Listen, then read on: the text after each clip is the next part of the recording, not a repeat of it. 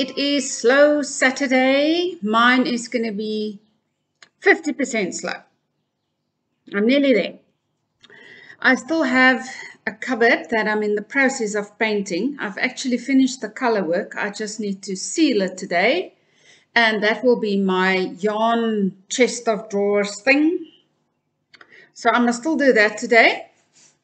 And then I can actually sort out my craft room, which I will be extremely delighted about because my craft stuff is all over. My yarn is all over. There's some on the floor, some on the spare room bed, some on my table, some in crates. So I really need to finish painting that big chest of drawers so that I can put my yarn away. And then after that, my Saturday will be very nice indeed. So last night I finished Summer Hemley. Well, I finished the knitting part of it, okay.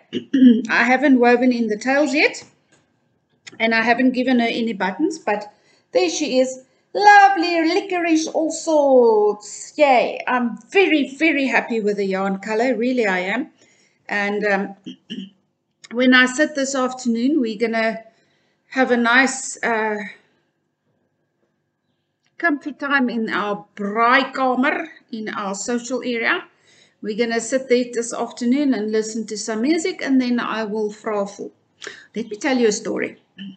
A couple of years ago, there was a big discussion in South Africa on some of the craft groups regarding a collective term for everything that you can crochet or knit with. In English, we speak about yarn.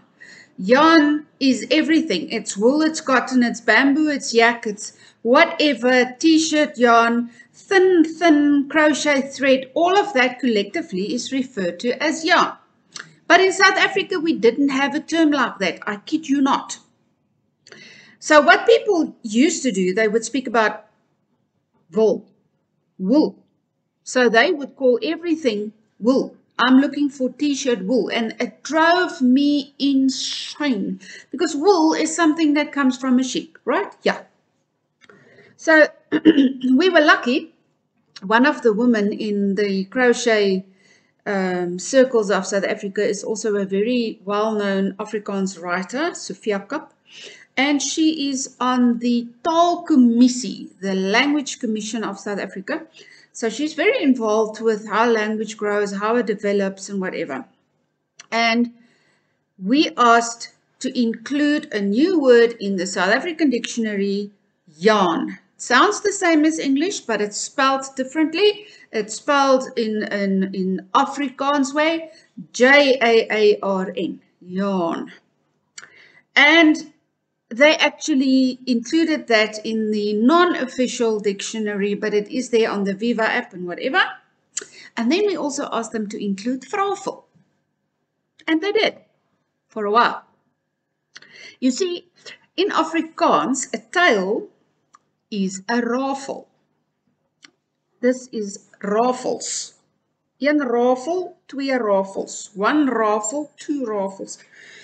And we came, it just happened by accident in the crochet world. We started to talk about it as a noun.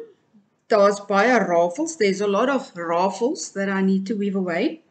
And then we changed it into a verb to say, ek moet rafel. I have to rafel. Weave away the rafels. But we added an F in front. So it became fravel. You can just imagine what the F is for. So, on this little thing, there are many fravels, rafels. And I need to fravel this afternoon. And when the Language Commission found out what the F stand for, they removed the word fravel from Viva. So, yarn at least is still there, but fravel is no longer there. So this afternoon, I will fravel because I've got a lot of fravels. Okay, so I've got some exciting news for you. Okay, let's first go to the non-exciting news. The lock cabin patchwork. The design is nearly complete. It's only the join and the border that must still be designed. And then obviously the testers have got to finish. But this time of the year, it's getting a little bit difficult. People are already starting to keep their money for Christmas and vacations, because in South Africa, we have a long summer vacation over Christmas. We don't have a white Christmas, we have a summer Christmas. So we decided to postpone the launch date of that crochet along, that cull, until next year, March. So the testers will be done by the end of January. So you will be able to see the finished products during February. And there will be kits available from Moya, and they will go on sale in February already. And then we will start the cowl in March. I just took the decision to just take the pressure off everybody. It must be enjoyable. I'm not going to push everybody. You must finish. We need it. No, we don't. Life happens, and this is what happened. This is Remus. Remus is now standing with his back towards you. This is the black burbull that makes it impossible for me to have socials at my house, because he's always slobbering and he's huge and he doesn't like strangers. Okay, so the cowl will be next year in March. Right. Summer Henley will be published next week. If you are a paid patron that is supporting me on the Ilona Slow Life tier, no, Living the Slow Life tier, you will get the pattern for free. If you are interested, the Living the Slow Life tier is a $3 subscription through Patreon, so it's $3 a month that you pay me to just support me to keep on designing. That's all it is. And you get patterns for free. You get patterns. Sometimes I give the pattern at a discounted rate.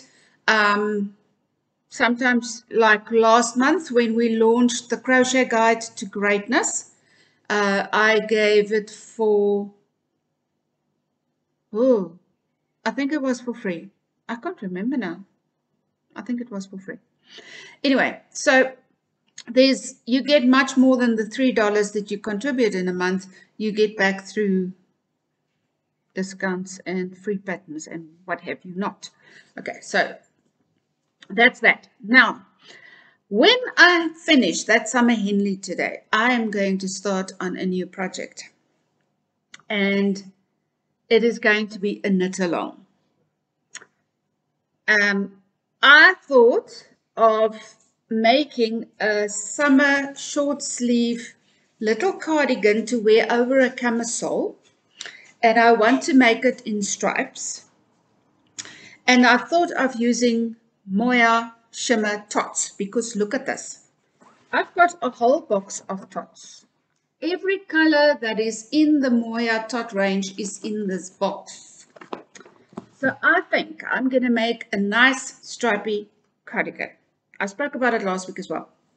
So if you want to join the knit along, get yourself some yarn that you can make nice stripes with.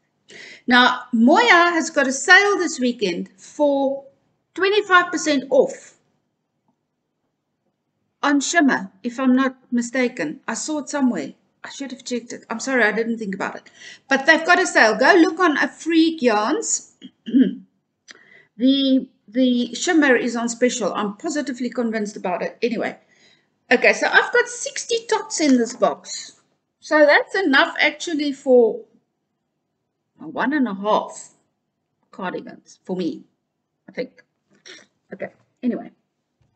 So what is the cardigan going to look like? I don't know yet, but I've got an idea in my head, because you see, the Marling Queen of South Africa, Adela Marais, I had an interview with her a while ago. Oh, I've got no interview lined up for today. Sorry. Adela has never knitted one of my patterns, as far as I know. I might be wrong, but I don't think I am. She's never done it. But she said she wants to do the cowl because she likes the stripes idea. And I know for a fact that Adela doesn't like to knit pull. She hates purling. So how about we do a cowl that's super easy, even for novice knitters, absolute newbies. So you can make a garment for yourself. It will fit you because it will be a measure and make pattern, and it will only be knit stitches, no pull. So we make it garter stitch. I think it's going to be lovely. Yes. that is what I'm going to do. Okay, so let me get my head together now. I lost my trail of thought when my husband came back in and the dog went all excited. Okay, so Rebel Henley will be released this week. If you missed it a week or two ago, the Crochet Guide to Greatness is now available on Crubly as well as in the yarn shop. If you want to pay in South African rands, go to jaarn.co.za. It's my favorite shop. I love shopping at yarn. And if you want to pay in dollars, go to crubly.com. But I will post the links for you. The Crochet Guide to Greatness is available there. So if you're a new crocheter, even if you're a very well experienced crocheter, there will be something in there for you. I talk about everything related to crochet, different hooks, different styles of holding the hook, how to choose yarn, how to match colors, the color wheel, different color schemes, problems that we encounter in crochet, special techniques like invisible joins, standing stitches, twisted double crochet, all of that is in there. It's available on Crubly and on yarn.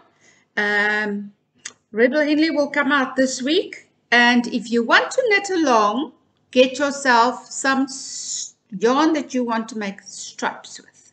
I'm going to use Moya Shimmer from my tot box. I love the tot.